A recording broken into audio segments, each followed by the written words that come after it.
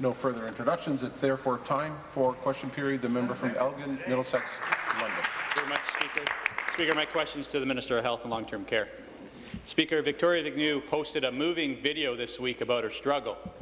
She has cystic fibrosis, and Victoria needs Orkambi. Mr. Speaker, why won't this government fund the medicine Victoria needs? Thank you, Minister of Health and Long-Term Care. Well, thank you very much, Mr. Speaker. And of course, we empathise with those patients with cystic fibrosis, and we know that they and their families certainly struggle with the debilitating effects of this disease. And we know that they hope that each new drug that may be available could be promising for their particular case. So we certainly empathise with these families and these individuals, and we are committed to finding solutions. But of course, we have taken the politics out of drug funding. We rely on experts to determine which drugs are funded, and we rely on the best medical evidence available. So, as with all new drugs, we need to know how it will provide patients with better health outcomes. We need to study potential side effects that could be harmful, and we therefore rely on experts and on the best medical advice available to determine which drugs are funded. Answer. Thank you. Supplementary. Speaker, thank you. Back to the Minister. Victoria said the Premier won't take a meeting. She has also said the Premier won't take a call. She's also said the Premier won't even answer her emails. Unbelievable. Mr. Speaker, why is the Premier ignoring Victoria and the life-saving medication she needs? Why? Minister. Well, as I have said, Mr. Speaker, we have taken the politics out of this particular area when we're dealing with new drugs and their potential to help Ontarians. So we do know that Orkambi will be reviewed again under the National Common Drug Review process in the coming months. I've been assured that this will happen in July, to see if the experts find enough evidence of clinical effectiveness to recommend it for public funding. And so, in the meantime, we will continue to provide the care that individuals need to provide cystic fibrosis patients with the current best available treatments, because we know that that kind of care has been shown to improve their condition and their quality of life. So, as I have said, all drugs go through a pan-Canadian expert committee which undertakes a thorough evaluation based on the best available evidence. Thank you, Mr. Speaker. Final supplementary. Thank you, Mr. Speaker. Speaker, the Pan-Canadian Review Committee has dropped the ball and has created such a bureaucratic process that kids cannot access the medications they need, life-saving medications. Mr. Speaker, back to the Minister. Why is the Premier letting Victoria suffer and fight for every breath she takes? As Jerry Agar has said today, is the Premier okay with letting Victoria die? Minister. I would like to emphasize that we care for all Ontarians and provide the best available health care in this province. The fact of the matter is the Canadian Drug Expert Committee did review Orkambi in 2016 for patients aged 12 years and older, and the review raised concerns about Orkambi's lack of clinical effectiveness, so the drug was not recommended for public funding. We know countries such as England, Scotland and Australia also do not provide public coverage for this drug. The manufacturer was encouraged to resubmit Orkambi to the Common Drug Review if they had new evidence of clinical effectiveness, and we know that they did make a resubmission to the CDR in February, and the Canadian Drug Expert Committee will be reviewing it again in July. We're constantly working to fund more evidence-based medicines, and so we have, through the years, included, as an example, Kalydeco, a life-saving cystic fibrosis drug. This was an example where we took the politics out of this process and approved a drug. Thank you.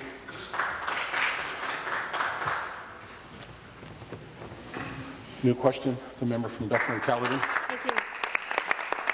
My question is to the acting Premier. Both the Auditor General and the Financial Accountability Officer have released reports in the past weeks showing the Liberal government has misrepresented the true state of the province's finances, and they aren't quibbling over pennies. The Financial Accountability Officer excuse me. I'm going to ask the member to really kind of guard her words on what she's saying, and she was borderline unparliamentary, and if it comes again, I'm going to ask her to withdraw. And we aren't quibbling over pennies, Speaker. The Financial Accountability Officer is reporting the 2018 deficit to be more than $12 billion. Wow. That's twice what the Finance Minister is projecting. Wow. The Liberal government has called this an accounting dispute. I believe the Auditor and the Financial Accountability Officer. When will the government come clean and amend their deficit forecast for 2018? Good call. Thank you. Acting Premier.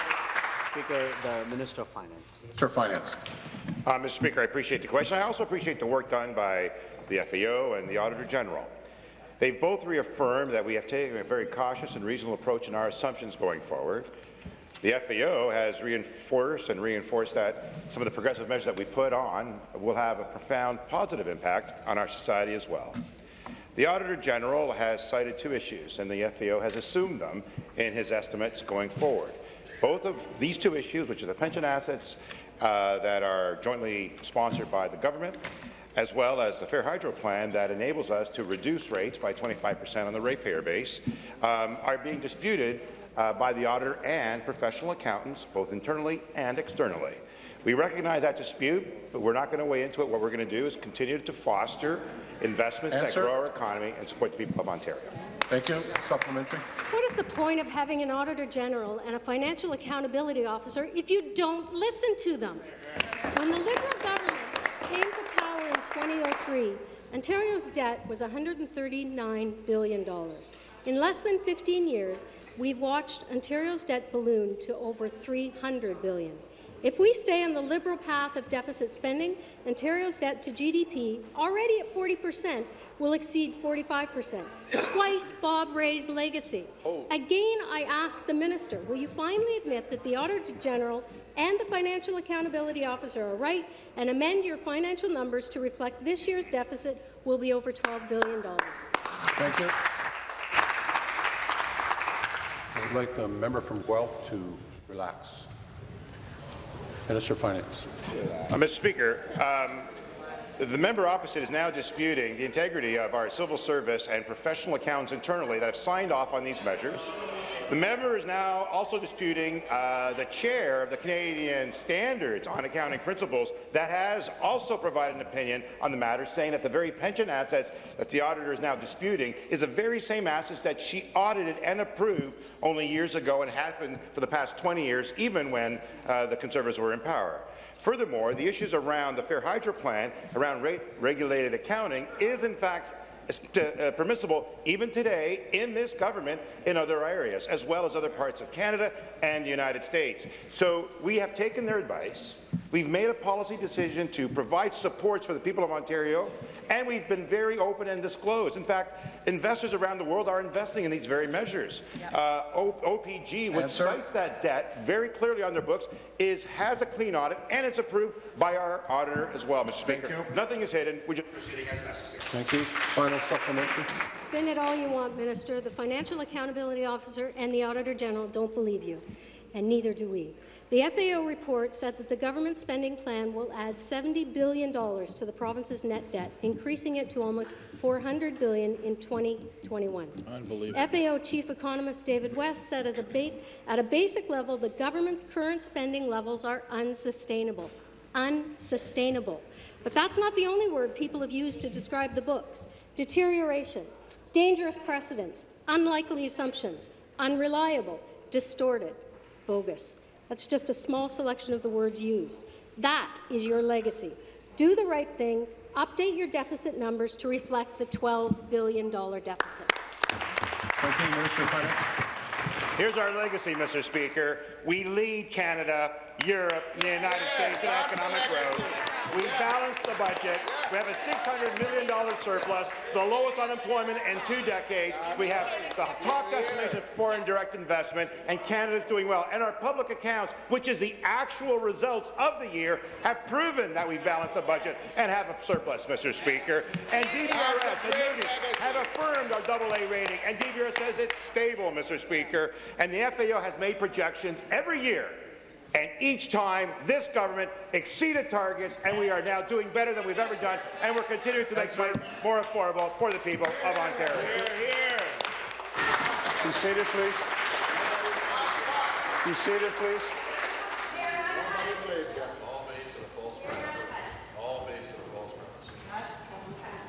Okay, the member from Simcoe Grey and the president of the Treasury Board are warned.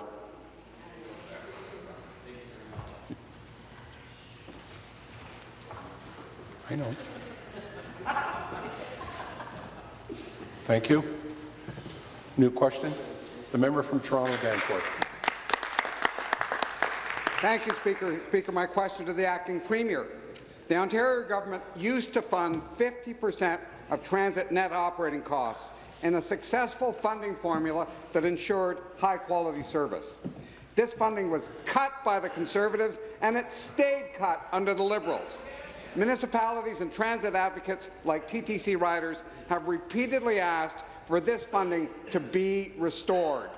Why has the Premier repeatedly refused? Thank you. Acting Premier. Speaker, Minister of Economic Development and Growth, on behalf of Minister of Transportation. Thanks very much, Minister. Speaker. I thank the member for his question. I know he and others in the NDP caucus have raised this a number of times over the last couple of years.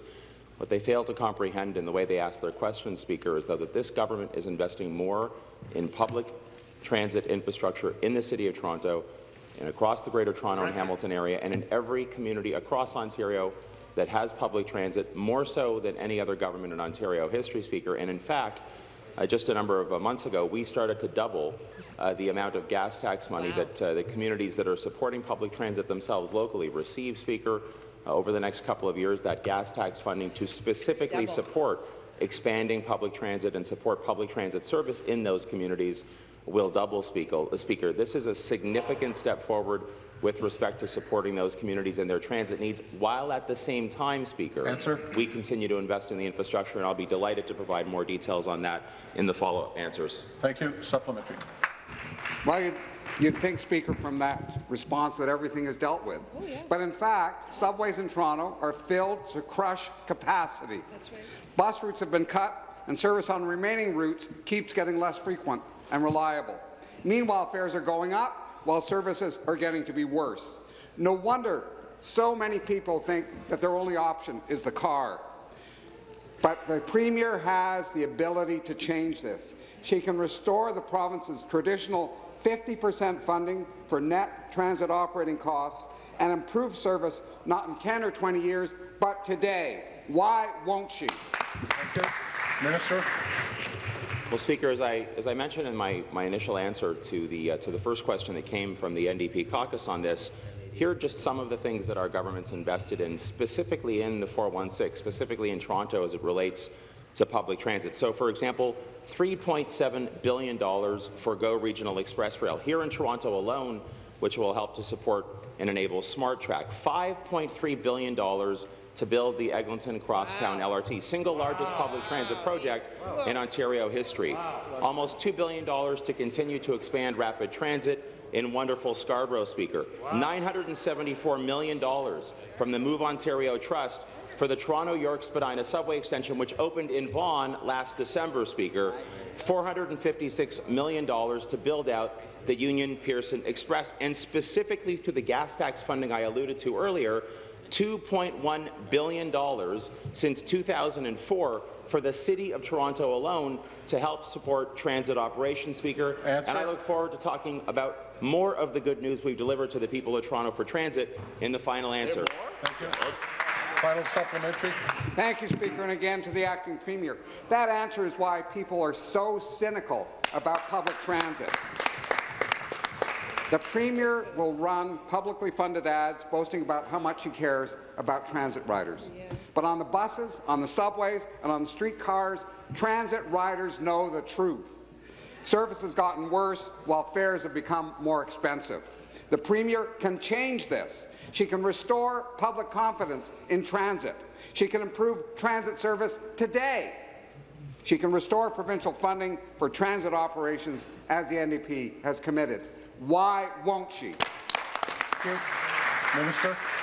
Speaker, I mentioned a second ago that there's more. So, for example, here in the City of Toronto, our government investing $416 million to support the purchase of brand-new streetcars. Starting in early 2019, Speaker, all GO Transit trips within Toronto specifically will only cost Presto card users $3 per trip, Speaker, which means for the very people the member from Toronto Danforth pretends to represent and speak for, we're making their transit more affordable. That's what our government's doing, Speaker. And just this morning, maybe the member didn't know this, the Premier and the Minister of Transportation joined with Mayor Tory and others to sign an MOU to commit provincial funding to the Downtown Relief Line, to the Yonge North Subway Extension, to more transit in Scarborough, Speaker, to the waterfront LRT.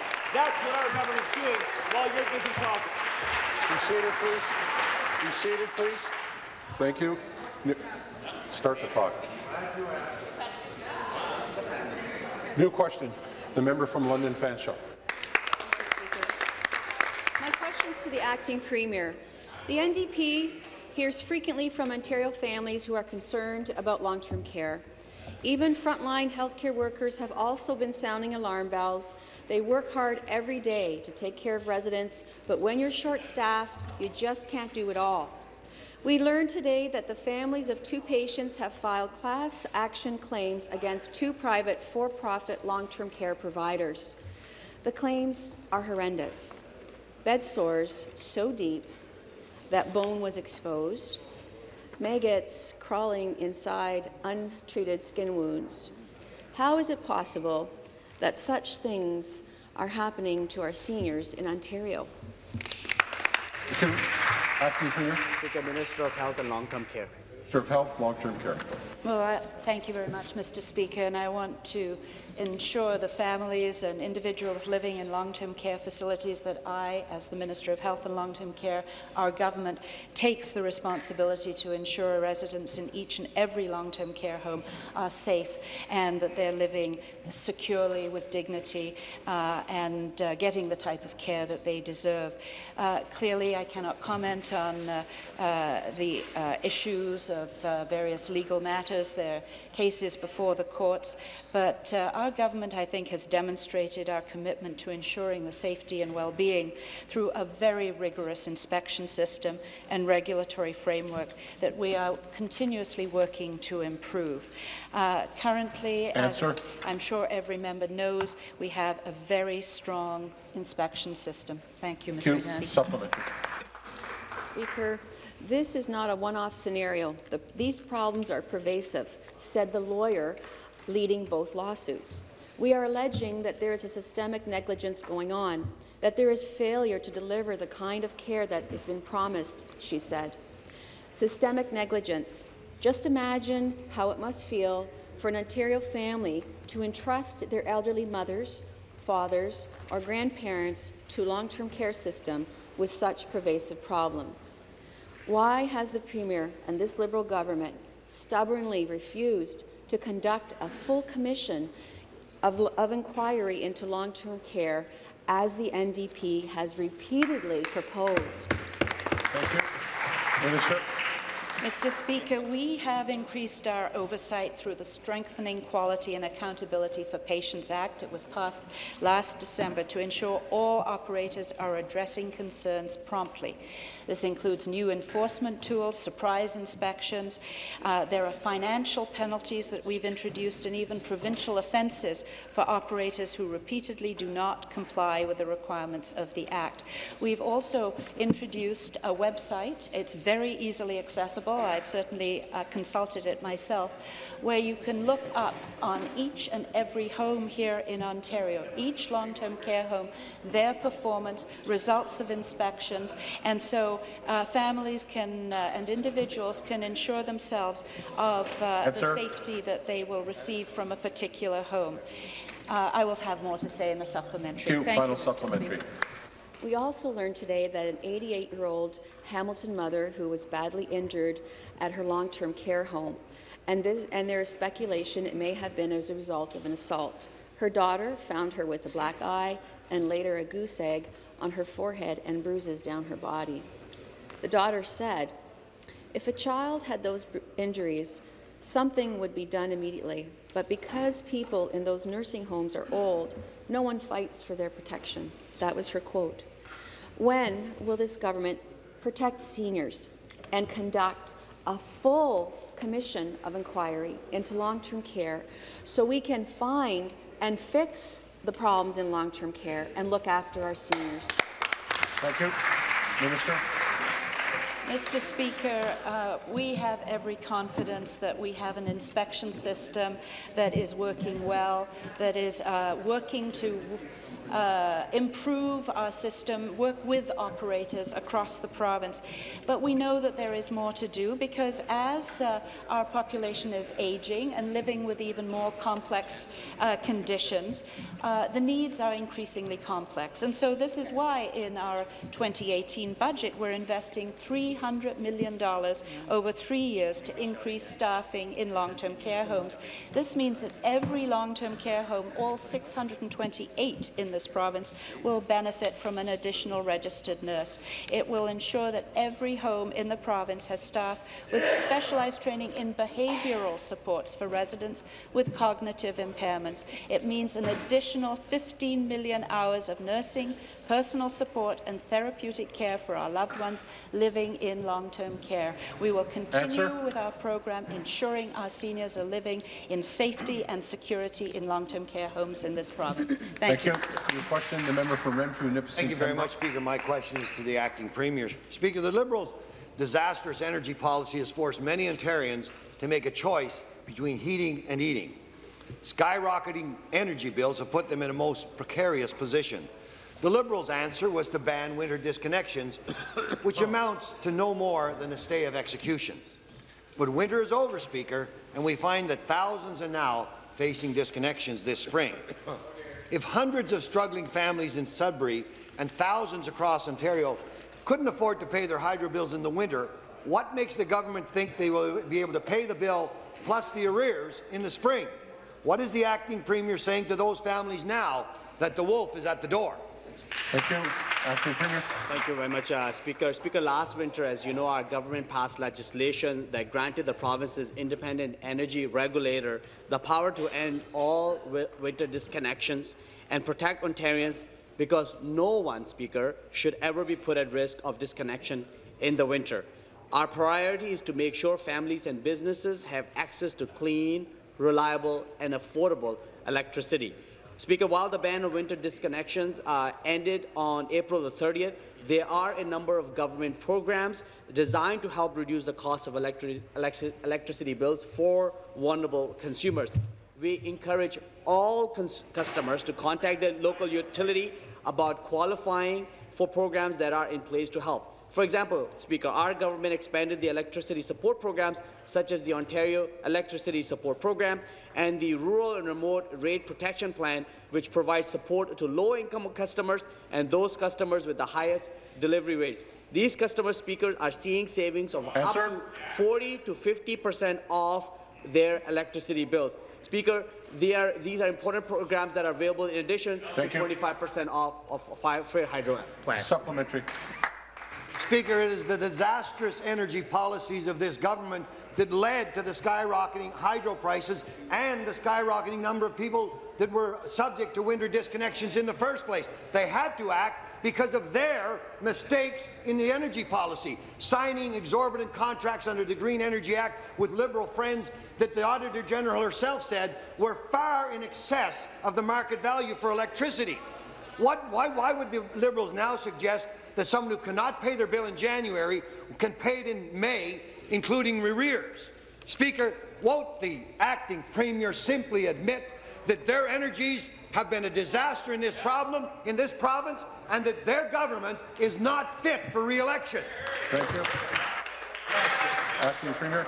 Speaker, we have worked extremely hard to develop an electricity system that is clean, accessible and reliable, Speaker, and Ontarians should be very proud that in our province we do not burn dirty coal to produce electricity like the way Conservatives used to do and actually ran again and again to continue to burn dirty coal, Speaker. That is bad for our health. It's bad for our environment. Speaker, we have taken steps to ensure that our electric system is clean. But, Speaker, we have not stopped there. We have also ensured that there is a 25% reduction in all electricity bills across the province. What was the response of the Conservatives? They voted against that program. When we introduced programs like Ontario Electricity Program, they voted against that program as well, Speaker.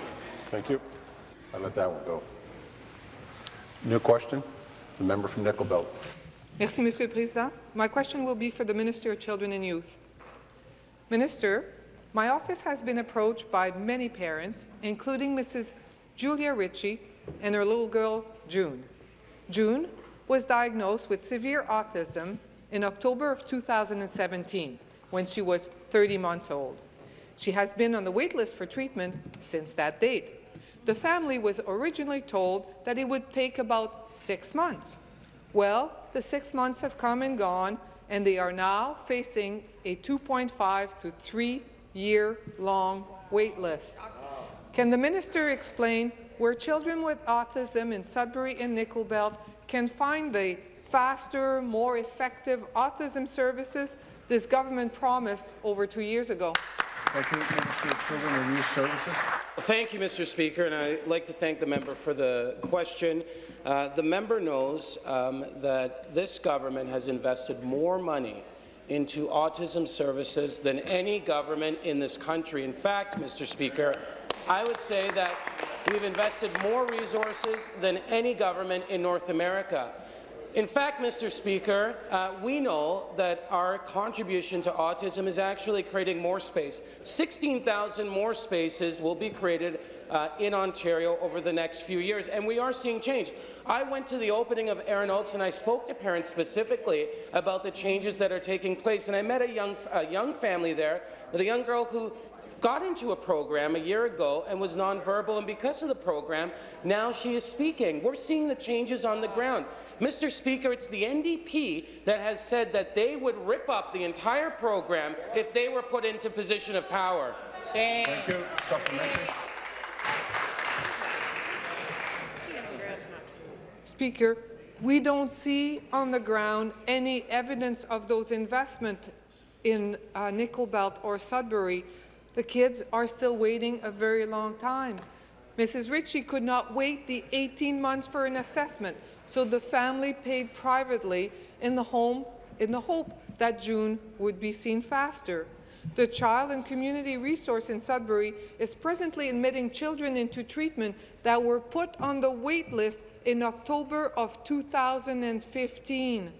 This is more than 2.5 years ago.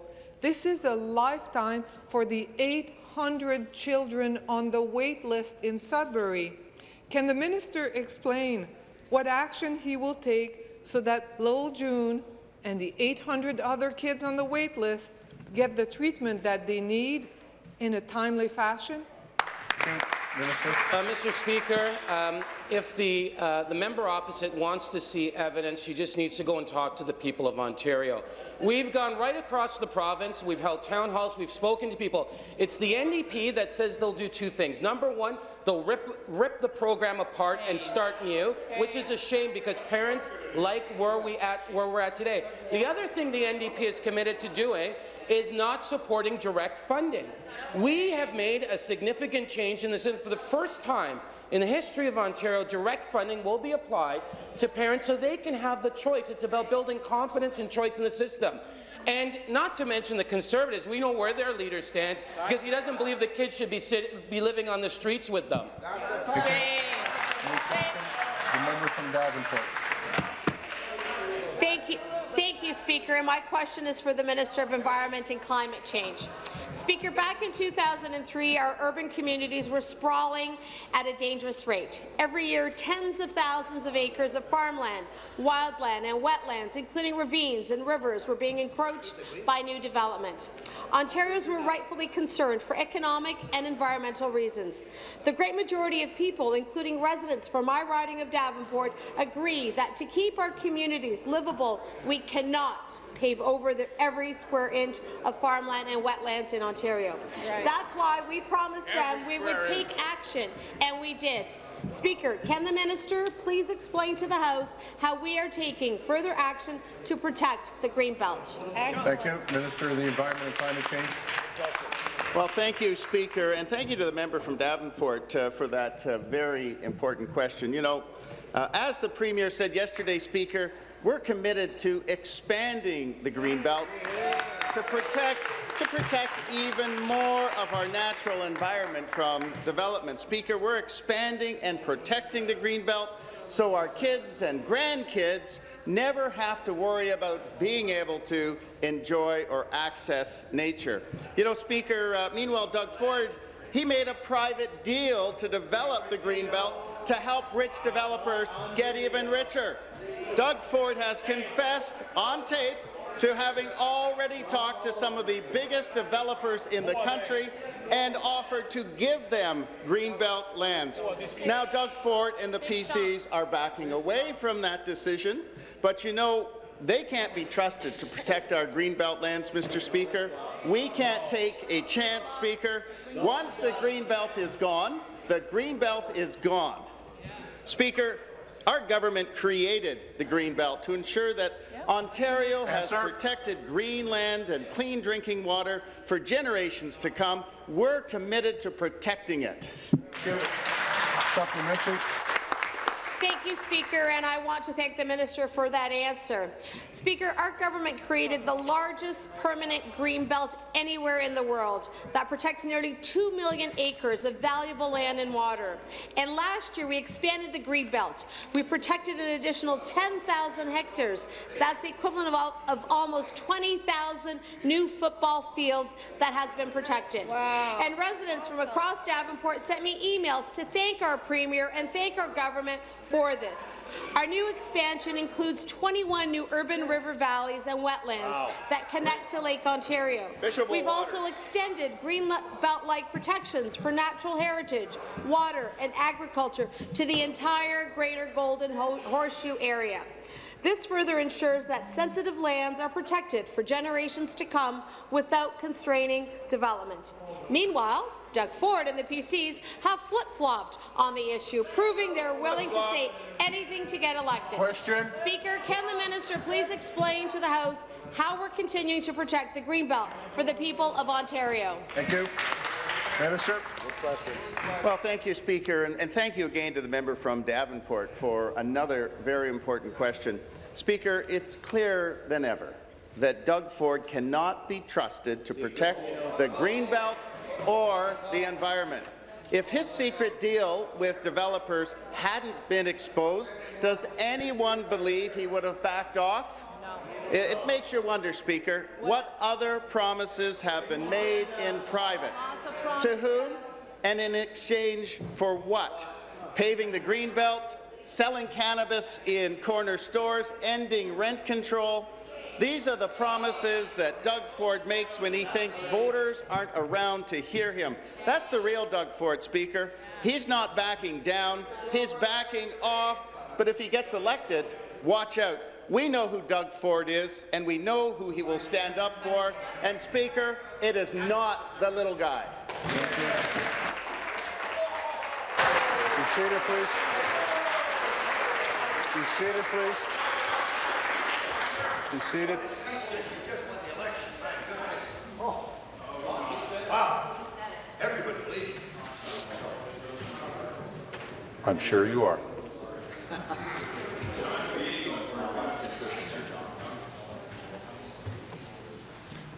New question. The member from Haliburton, Quaker Lakes Bell. Thank you, Mr. Speaker. My question is to the Minister of Health and Long-Term Care. 1 out of every 8 Canadian women is being diagnosed with breast cancer, and 30% of all breast cancers become metastatic. Luckily, there are treatments available that help to keep the disease under control and help these women live better, longer lives. Unfortunately, negotiations to get these medications covered by our healthcare system can go on for over a year without any updates. Patients in desperate need of these drugs are being left in the dark waiting. But cancer does not wait, Mr. Speaker. Last year, the ministry said that an announcement to make the process more accountable to patients would be forthcoming. When can we finally expect the announcement from this minister? Thank you, Minister of Health, Long-Term Care. Well, thank you very much, Mr. Speaker, and certainly we know that there is great progress made in the treatment of breast cancer, and our government has obviously been very active in this particular area with the Ontario Breast Screening Program and obviously new and enhanced treatments for patients. In terms of cancer drugs in general, I would remind the member opposite that we have an evidence-based system here in Ontario. We believe that clearly we need medical expertise in terms of effectiveness, side effects, and of course we're part of a national program as well to analyze new and emerging treatments and drugs. And so we take this responsibility very seriously. We have taken the politics out of these decisions, and we will continue to do so. We believe in obviously ensuring that we do a thorough analysis and we make our choices based on evidence. Thank you, Mr. Speaker. Thank you. Supplementary. Thank you, Mr. Speaker. Back to the minister. In similar jurisdictions, we see more transparency and more timely benchmarks in the negotiation process, which helps government prepare recommendations to pharmaceutical companies. For example, if the price of a drug is too high or it doesn't meet certain conditions, the negotiators know what needs to change and they get back to the table quickly. Last October, I tabled a petition launched by Rethink Breast Cancer that has since received over 10,000 signatures calling on Ontario to take the lead in fixing this process. So once again, my question to the minister on behalf of the signatories, the breast cancer patients and their families is, what have you done to make the negotiation process accountable, and when are you going to put proper deadlines in place so that Ontario cancer patients get the treatments that they need? Thank you. Minister. Well, thank you, Mr. Speaker, and as I've said several times in this House, we will continue to analyze data. We will obviously encourage all the experts that are involved in the processes, whether at the national level or here in Ontario, to do their work in an expeditious fashion. When it comes to negotiations, obviously, we will be part of the national system in terms of bulk purchasing, which will have the potential, obviously, to drive costs down. We're on top of the situation, Mr. Speaker. We are working very, very hard in this regard, and I think overall the member opposite and I share the need to move as fast as we can and in the best interests of Ontarians. We're working all the time in the public interest, Mr. Speaker. Thank you. New question, the member from Toronto, Danforth. Thank you, Speaker. Speaker, my question to the Minister of Environment and Climate Change. Dufferin Aggregates is applying to expand a permit to take water in the Waverley Uplands. This is a critical groundwater recharge area for the Alliston Aquifer. The application is for a huge expansion of the area and depth of excavation. Local residents, including the local First Nations, are opposed to this in the vicinity of what would have been the area of Site 41, an exceptional source of groundwater that was the site of an extensive and ultimately successful fight to protect some of the cleanest groundwater anywhere in Canada. What steps will you take, Minister, to protect this exceptionally clean groundwater? Thank you. Minister of the Environment and Climate Change.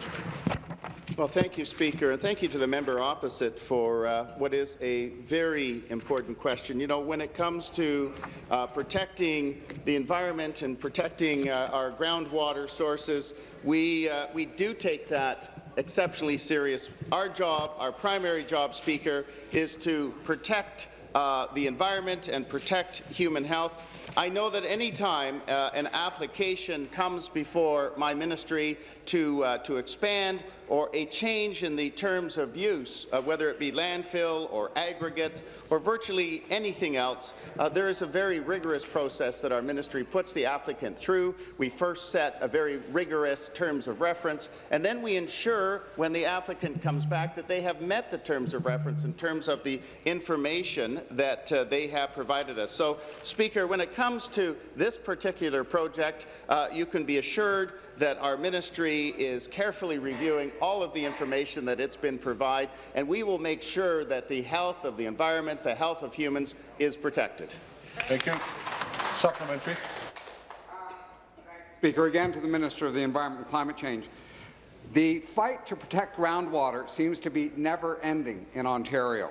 No sooner are we done with one fight, as we were with the mega quarry at Melancthon, than we're confronted with another. Ontario needs a comprehensive groundwater strategy that will protect our groundwater now and for a long time to come. Will the minister put this application on hold until the people of this province have a chance to comprehensively address the whole question of protecting our precious groundwater? Thank you. Minister.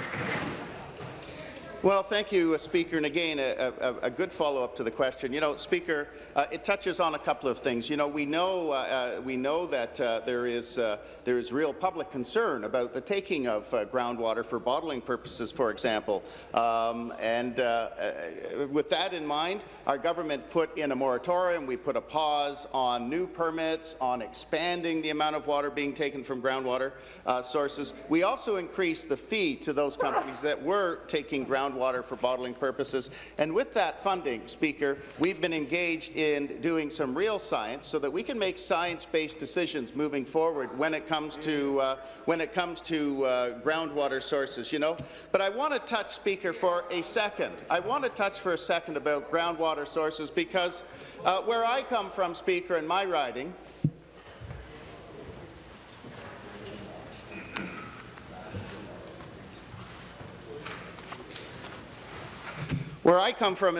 we sit right on top of the Oak Ridges Moraine, Speaker, which is part of the Greenbelt. You may have heard me speak about that in the House just a few minutes ago. The Oak Ridges Moraine is the rain barrel of multiple water sources feeding southern Ontario. So I've grown up very concerned about this. Thank you. New question, member from Beaches East York. Well, thank you, Speaker. My question is to the Minister of Research, Innovation and Science. Now, we all know that climate change is a real threat, and it's a problem that must be tackled now. And that is why our government has made fighting climate change a priority with our cap-and-trade program that puts a price on carbon. And through the nearly $2 billion we raise annually, we have helped build the fastest-growing clean tech sector in Canada, if not North America, with $18.8 billion in revenue, 5,000 companies, and 130,000 employees. In fact, since 2003, our government has committed over $740 million to more than 1,600 research and commercialization projects. And I understand that clean tech in Ontario is a diverse sector that includes energy infrastructure, non-carbon generation, and storage. So, Speaker, will the minister inform the members of this House how these investments have contributed to creating an innovative clean tech sector? Thank you. Minister of Research, Innovation and Science. Thank you, Mr. Speaker, and I want to thank the member from East York Beaches for his advocacy on science and technology. Mr. Speaker, on May the 2nd, I was pleased to speak about the successful recipients of Ontario's Low Carbon Innovation Fund. Through the technology demonstration stream, we are supporting 10 projects, one of which uses artificial intelligence to manage energy storage systems in high-rise buildings. We are also supporting 12 projects through the technology validation stream, including a project to increase wind turbine efficiency and a project that will help absorb atmospheric greenhouse gases. Mr. Speaker, I am very pleased to speak about our government's investments and the work of our researchers, entrepreneurs and the companies in their efforts to create cleaner Ontario. Thank you. Supplementary. Well, thank you, Speaker, and thanks to the minister. As a doctoral fellow in physics, this is ideally the right person to be leading these programs. Now, it is remarkable to see this government's investments that are helping drive fantastic ideas into game-changing technologies that will improve the quality of life for every Ontarian. Now, we know the PCE party, as part of their 5-point strategy, they call this corporate welfare, and all these programs will be cut, Speaker. But we know that these investments are part of Ontario's comprehensive climate change action plan, a plan that aims to reduce greenhouse gas emissions to 15% below 1990 levels by the year 2020. And right in front of our own eyes, we are watching Ontario's clean tech companies invent innovative ways to reduce greenhouse gas emissions and fight climate change. They are leaders in creating jobs and focused on creating a whole clean tech sector, part of our carbon-free future, Speaker. Question. So, Speaker, through you to the Minister, what is our government doing to ensure these successful clean tech companies have the ability to grow and meet global demand for innovative technologies? Minister. Thank you, Mr. Speaker, and thank you again to the member for that very good question. Mr. Speaker, on Tuesday, I was excited to announce that Ontario will invest $20 million in the Innovation Growth Fund, managed by Yaletown Partners, and a $35 million investment commitment to Emerald Technology Ventures. These investments, Mr. Speaker, are through the Ontario Capital Growth Corporation, which is the venture capital agency of the Government of Ontario. These funds, Mr. Speaker, will help tech firms get the capital they need to grow their businesses and create good jobs in the province of Ontario and to make Ontario companies clean tech leaders. They will create jobs and foster a safer environment for our people. Mr. Speaker, fighting climate change and saving the Greenbelt are not just priorities. It is our duty, Mr. Speaker, to protect our people and our land. Thank you. Thank you. No question, the member from Elgin, Middlesex, London. Thank you very much, Speaker. Speaker, my question is to the Minister of Health and Long-Term Care. Speaker, special needs services for medically complex children and their families are in a state of chaos. Shameful. The Ontario Special Needs Strategy calls for the shifting of these services from one ministry to another, which has created additional red tape, putting at risk hundreds of Ontario families that will not be able to access the care they need. This will completely destabilize the way services are provided. In fact, this decision was so rushed, the government received 325 questions from providers about how this is going to unfold. My question is to the Minister, why did the government decide to do this without consulting with providers and parents or taking the time to necessarily think through the implications of this decision to move the services to another ministry? Good question. Minister of Health, Long-Term Care. Well, thank you, Mr. Speaker, and we're certainly very proud of our special needs strategy. It was initiated, obviously, by members of our government, and there was a full and very detailed consultation in terms of looking at the needs of children with these complex medical conditions. I know in my own riding of Oak Ridges Markham that we're serviced by the Simcoe York Children's Treatment Centre. They do exceptional work, but there certainly is a feeling that some coordination with the Ministry of Health is necessary in a number of different ways. In terms of the implementation of the strategy, this is a process that is ongoing. There has been considerable recent conversations with Home Care Ontario on this subject, and I'll have more to say in the supplementary. Good. Thank you, Mr. Speaker. Speaker, back to the Minister. Speaker, existing electronic communications and referral systems that are crucial to service delivery are being scrapped with the promise of recreating other systems from scratch. Therefore, in the meantime, the bureaucrats are going to revert to faxes, paper-based records, and manual data entry in the interim. This will take away time from frontline service providers who have to deliver the service to special needs children and will impact the quality of care. Speaker, will the minister postpone this process until the necessary planning and consultation has taken place? Do the honourable thing, Minister. Minister. Minister of Children and Youth Services. Thank you very much, Mr. Speaker. We as a government recognize that families caring for children and youth with special needs face unique challenges. As a government, Mr. Speaker, we're determined to make sure that we can provide the support they need so they can participate at home, at school, and in the community. And that's why in our 2018 budget, Mr. Speaker, which I hope the opposition will be supporting, we announced over $250 million in funding to support children with special needs in our schools. Mr. Speaker, we're a government that believes that we need to invest into young people because they're our most valuable resource as a society. We need to make sure that they have the skills and the ability to go forward and live productive lives. Unlike the Conservatives when they're in power, where they cut 22% for anyone with any form of disability, it's shameful, and they need Thank you. I'm going to ask the member from Whitby, Oshawa to come to order. Thank you.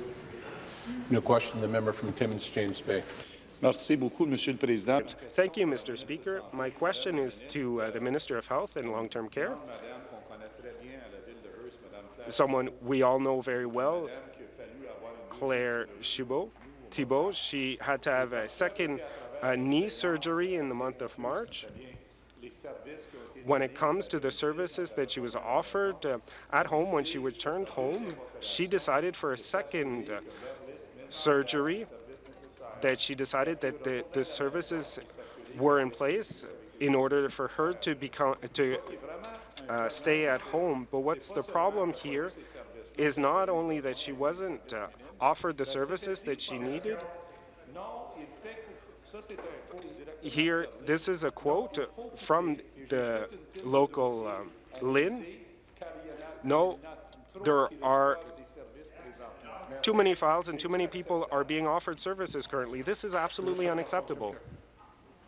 Thank you very much, Mr. Speaker. And certainly our home care services are some that we're very proud of. We intend to make them as seamless as possible in transition post-surgery to the home. And this has been a subject of a great deal of study by individual LHINs to ensure that the service is available on discharge and that it's appropriate for the needs of the actual patient. And of course, this is why in our 2018 budget, we're investing some $650 million in home care over the next 3 years, $230 million in this year alone. And a lot of this funding is going to go for more personal support. So we're funding some additional 1,400 full-time positions. There will be more nursing visits, more therapy visits. Answer. Overall, we know there's more work to do, and we are doing it. Thank you, Mr. Speaker. Supplementary. Madam Minister, your government's been in place for the last 15 years, and then when people call the local LHIN, they're being told that there are too many services. That's not an improvement to the service. That's doing less with less. So the question that I'm asking you here today, is this acceptable that someone such as Madame Chabot returns home and she doesn't have the services necessary and that she can't be safe in her home instead of having her be in a hospital context? Much, Mr. Speaker. Since we've been in power in the last 15 years, we have more than doubled funding for home care. And so, of course, we take this particular area very, very seriously. We know people are living longer, which is a good thing, sometimes with more complex conditions. We are dedicated to ensuring people have the appropriate care in their homes, and we are taking a multifaceted approach, I would say a very comprehensive approach. We know there's a need for more personal support workers across this province, so we're working with our colleges in terms of the training and making it an entry-level position that will expand further in the future in their career path. We're increasing the training for PSWs. We're making more of them available. We will continue to work in this regard, Mr. Speaker, and we'll work with our LHINs to ensure that the appropriate supports are there. Thank you, Mr. Speaker. Thank you. Your question? The member from Etobicoke North. Thank you, Mr. Speaker. My question is for the Minister of Transportation. Priority to invest in a wide range of transit and transportation options. And of course, I know that firsthand because one of the newest rapid transit project, for example, is the billion-dollar custom-designed Finch West LRT in my own community of Etobicoke North with 8 stops, Speaker. Speaker, this will increase GO service across the network, and we're expanding highways and, of course, providing more efficient transportation all around. Time spent commuting, Speaker, as you'll appreciate, means time taken away from family, friends, and our day-to-day lives. That's why, of course, we need to make the right investments to get people to their destinations faster and in a more efficient manner. Speaker, it's about getting shovels in the ground to deliver on those investments. My question, Speaker, is this. Can the minister please provide an update on our progress to improve commute times across the region, but specifically for people living in my community of Etobicoke North and beyond? Thank you. Thank you. Minister of Transportation. Speaker, and I want to thank the member from Etobicoke North for his ongoing commitment to tackling congestion, which is one of the greatest challenges we face in this region. So I was so pleased to be in Vaughan on an absolutely beautiful morning to announce that we now have shovels in the ground on our Highway 427 extension. I couldn't imagine a better person to make this milestone announcement than with our former Minister of Transportation, the MPP for Vaughan, the Minister of Economic Development and Growth. For this project, the highway will be extended by 6.6 kilometres from Highway 7 to Major Mackenzie Drive and widened to 8 lanes from Finch Avenue to Highway 7. This is a $616 million investment that will help people get moving. Businesses in Etobicoke, York Region and Peel Region will continue to move. It's all part of our government's plan to support people in their everyday lives by helping you spend less time in your car, more time with the people who matter most, and I look forward to giving more details in the supplementary. Thank you. Supplementary. Thank you, Speaker, to the Minister as well as for commitment. I have to say, Speaker, with the 8 stops, as I said, custom designed from Humber College to Islington, some of my colleagues are wishing that kind of transportation infrastructure was in their own writing. I'm detecting a little bit of stop envy. Speaker, I know that commuters in York Region, Peel, and those coming from further south in Etobicoke, these sorts of investments make it easier for us to participate in events, see our family, and free up time from commuting. Speaker, while our government has made record investments in transit, some, of course, are still concerned about the impact that longer highways and commutes can have on our environment. Speaker, at the same time, we have to rely on that highway network for our transportation needs. I, of course, agree that we need to make the right choices in the right places. Speaker, can the minister please explain how the 427 extension in my own riding and beyond is part of a balanced plan to reduce congestion while also helping to shift people away from their commuting patterns by car? Thank you. Minister. Thank you very much, Speaker. I want to again thank the member from Etobicoke North, and he's absolutely correct. This is an important balance that we really need to strike. The health of our region is depending on it. In York Region, for example, we've continued to build up transit options, including the opening of the new Line 1 subway extension to Vaughan and introducing all-day service during the week and new weekend service on the Barrie Go line. But we also know many commuters still rely on their cars for a variety of reasons, and that's why projects like the $616 million Highway 427 extension is so important, but also why we need to be making the right choices when we're planning these projects. To that end, I'm pleased to say that the high-occupancy toll lanes will also be installed on Highway 427 in both directions for a total length of approximately 15.5 kilometres. These lanes are important. They encourage people to carpool, help manage congestion, and provide more options to travellers. Speaker, having shovels in the ground on this critical highway extension will support thousands of jobs on an annual basis and an incredible step forward. Thank you. Your question, the member from Thornhill. Thank you very much, Mr. Speaker. And I have a question for the Minister of Children and Youth Services. In 2016, 22 privacy breaches were reported to the Ministry of Children and Youth Services with regards to child welfare cases. This past February, 2 CAS agencies were victims of ransomware attacks. In both cases, thousands of dollars were paid out to cyber criminals. The government was warned that cybersecurity must be a priority for children's aid societies and that funding had to be allocated to protect sensitive information. Mr. Speaker, this minister mandated CAS agencies to upload their data to CPIN, which puts them at risk of security breaches. Will the minister tell us what police agencies were brought in to investigate the hacking of Ontario's residents' sensitive information? Question. Thank you. Minister of Children and Youth Services. Well, thank you very much, Mr. Speaker, and thank you to the member opposite for the question.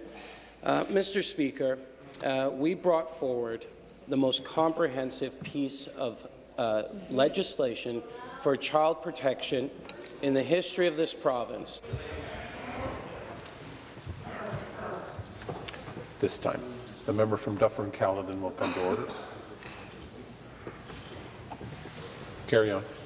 Mr. Speaker, this piece of legislation did a lot to change the way in which child protection is delivered in the province, including the way in which we collect and the way in which we hold these organizations accountable. Mr. Speaker, the party opposite decided to vote against Bill 89, which included very comprehensive pieces of information. And in the supplemental, I'd like to talk a bit about Bill 89 and why the Conservatives voted against it. Supplementary. Again to the minister. The ministry is on record promising that CPIN has an IT audit log on file for each case to monitor who's accessing the file. Jane Kavarnikova, president of the Child Welfare Pact, recently asked the Ministry Welfare Agency for the login data of who was accessing her file. The response from a CPIN manager at the ministry was that searches on records are actually not tracked. Since data breaches are obviously occurring, and this minister has failed to monitor the whole mess, will the minister tell us if families have been notified that he may have allowed their private information to be exposed? And I'd appreciate an answer. Thank you, Mr. Speaker. Mr. Speaker, in Bill 89, it actually lays out, which was proclaimed this week, without the support, obviously, of the Conservatives. The NDP did support the bill. But in that bill, it raised the age of protection, strengthens the right of young people, commits to addressing systemic racism, it commits to culturally appropriate services for First Nations, and it looks at ways to hold CASs accountable. Mr. Speaker, the party opposite voted against it. Why? Because one of their candidates, Tanya Granick-Allen, walked into their caucus and told them that the Life Coalition would not support it because of the gender identity piece. That party should be ashamed of their position when it comes to protecting our children here in the province of Ontario. Be seated, please. Be seated, please.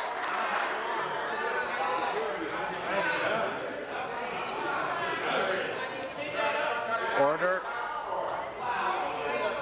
It would be a shame that we ended the way in which it's headed. Thank you. New question. The member from Kitchener-Waterloo. Very much, Mr. Speaker. My question is to the Acting Premier. Kitchener, Ontario has the second highest childcare costs in Ontario, the first being, of course, Toronto. Finding quality, affordable childcare is a game changer for women. The CCPA survey, which studied gender inequality in the country and in this province, found that nearly half of all involuntary female part-time workers are in a part-time job because they can only find part-time childcare. Finding affordable, quality childcare in Toronto, in Kitchener, in Hamilton, in Mississauga, it's like winning the lottery if you can find a space that is quality and that is affordable. And for women to try to re-enter the workforce or return to school and better their lives and better their community, there are no options, even with this government. If you find a space and you qualify for a subsidy, the two do not match up in this province. So what I say to this government, after 15 years of failing families, of failing children, of failing women, why should anybody believe you when you talk about childcare in this budget or in any other budget? Thank you. Minister responsible for early years, childcare and education.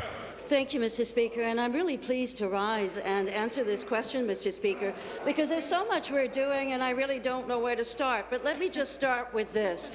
First of all, let's just talk about what we are doing right now when it comes to ensuring that we are building a solid foundation. So absolutely, when it comes to our childcare, we are investing $2.2 billion over 3 years that will provide free childcare for preschoolers that will save families an average of $17,000 a year. That's in addition to what we're doing already when it comes to full-day kindergarten. But let me just talk a little bit about the NDP platform, Mr. Speaker. Their platform.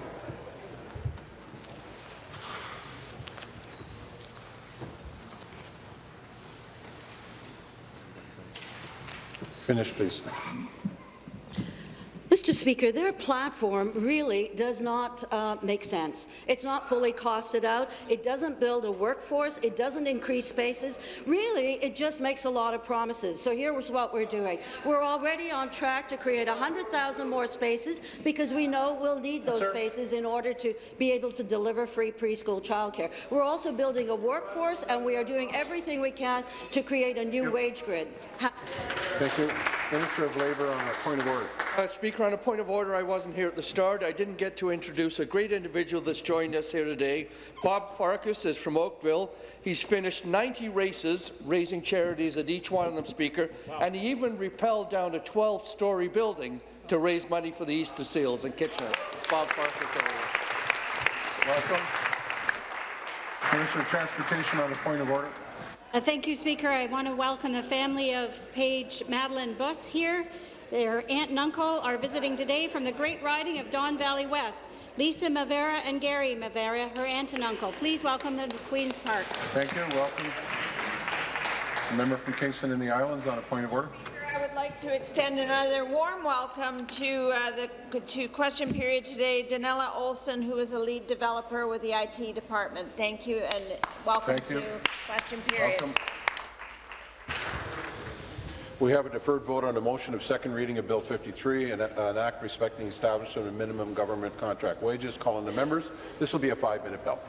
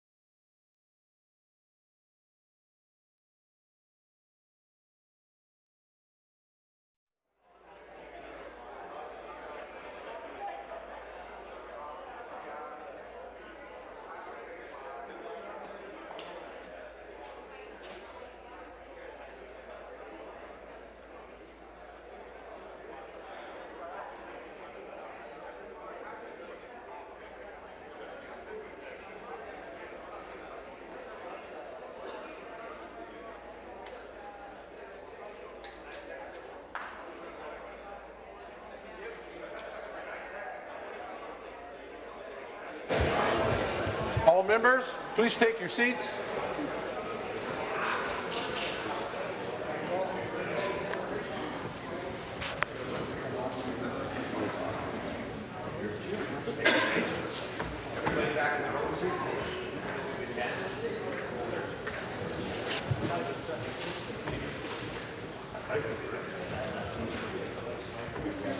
On April 24, 2018, Mr. Flynn moved second reading of Bill 53, an act respecting the establishment of minimum government contract wages. All those in favour, please rise one at a time. Be recognized by the clerk. Mr. Flynn. Mr. Flynn. Mr. Nackley. Mr. Nackley. Mr. Bradley. Mr. Bradley. Mr. Del Duca. Mr. Del Duca. Mr. McMahon. Mrs. McMahon. Mr. Sousa. Mr. Sousa. Ms. Naidu-Harris. Ms. Naidu-Harris. Ms. Jassy. Ms. Jassy. Mr. Chan. Mr. Chan. Ms. McCharles. Ms. McCharles. Mr. Duguid. Mr. Duguid. Mrs. Sandals. Mrs. Sandals. Mr. Gravel. Mr. Gravel. Mr. Ballard. Mr. Ballard. Madame Lalonde. Madame Lalonde. Mr. Moridi. Mr. Moridi. Ms. Hunter. Ms. Hunter. Mr. Coteau. Mr. Coteau. Mr. Leo. Mr. Leo.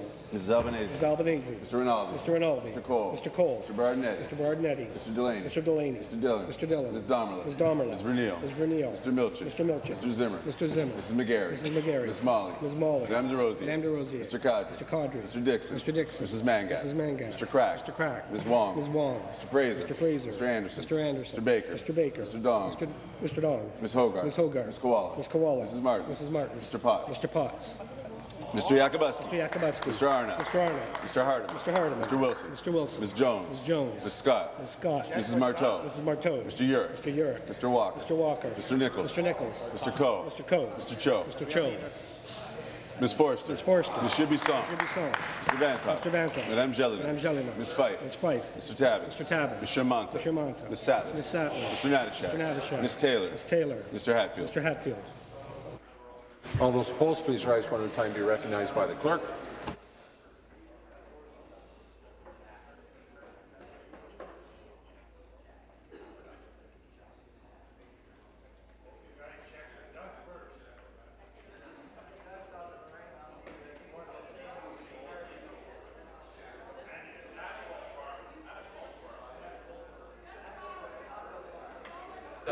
The ayes are 68, the nays are 0. The ayes being 68, the nays being 0, I declare the motion carried. The bill, deuxième lecture du projet de loi. Pursuant to the order of the House dated May 2, 2018, the bill is ordered for third reading. We have a deferred vote on the motion of third reading of Bill 6, an act to enact the Ministry of Community Safety and Correctional Services Act 2018 and the Correctional Services and Reintegration Act 2018 to make related amendments to other acts to repeal an act and to revoke a regulation. Call on the members. This will be a 5-minute bill.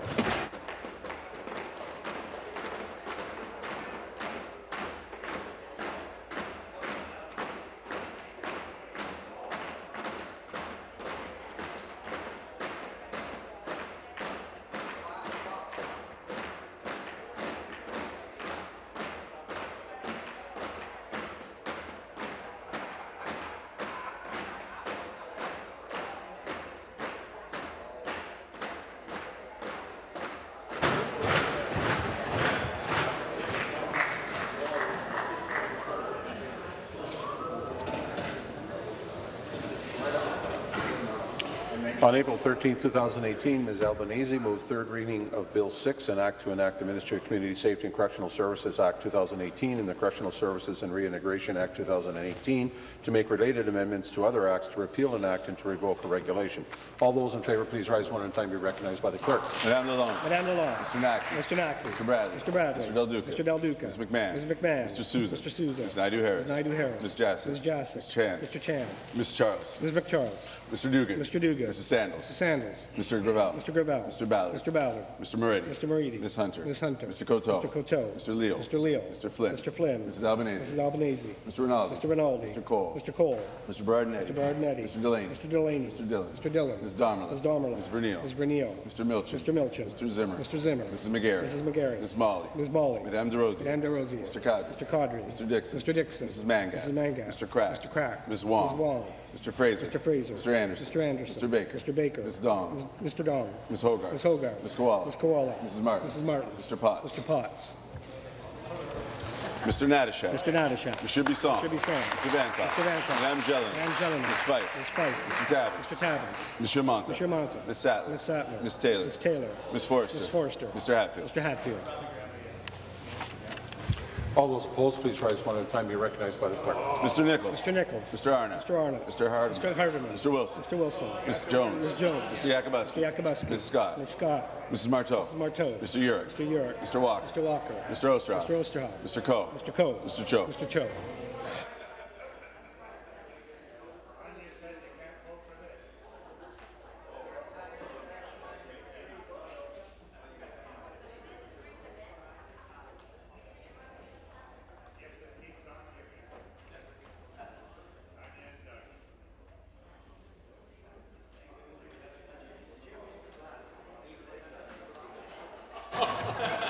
The ayes are 56, the nays are 13.